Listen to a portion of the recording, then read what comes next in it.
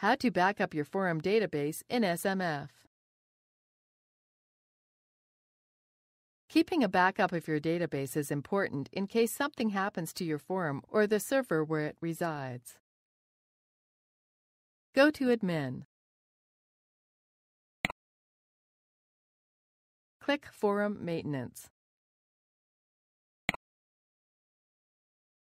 Check the items you want to back up.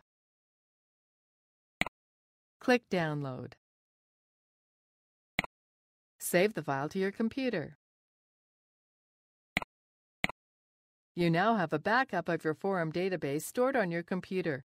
You should keep this file separate from where your forum is uploaded in case something happens to that server. That's it. You now know how to back up your forum database in SMF.